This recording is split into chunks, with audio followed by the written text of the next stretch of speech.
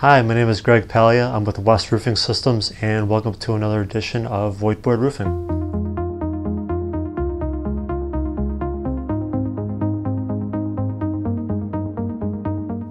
In today's episode, we're going to talk about a cost-effective repair for a modified granulated bitumen roof. So if you're not sure what a modified bitumen roof is, it's really just rolls of asphalt. Kind of an old school roofing system, but certainly a lot of roofing systems or buildings that have had this in the past, still have these today. They're getting really old, they're leaking, and they want a cost-effective repair option, and they're probably wondering, what you should do. We just got done with a job in Mercer County, Pennsylvania. They had a modified bitumen roof with granules in it. It was leaking a little bit older, and they were wondering, I got this proposal for ripping this whole thing off and putting a new system on, but I was wondering if there are other cost-effective options out there, and there is.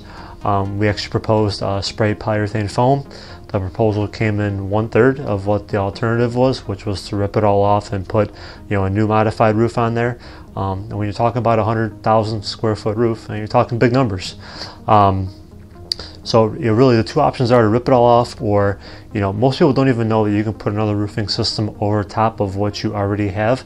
As long as you don't have 2 or more roofing systems already installed per building code, 2's the max. But you can do roof coating systems aren't really a good option because the granules in it, they're raised up. It would just take so much coating, to make the roof flat so that it slopes right. But spray polyurethane foam, it's fluid applied, and it gets down as a liquid, but it expands, 30 times its size within seconds. So it'll go down, very, very thin, but inch to inch and a half of thickness of what it'll come out to be.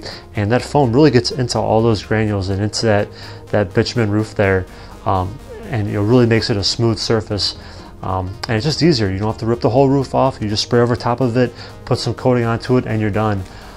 So I know if you have a roof, if you have a modified roof, just wanted you to be aware that foam and doing something over top of what you already have is a cost-effective option. If you want to learn more about foam or how we did the project, please click below. There's a full case study there. Hope you learned something new today, and I will see you next time. Thank you.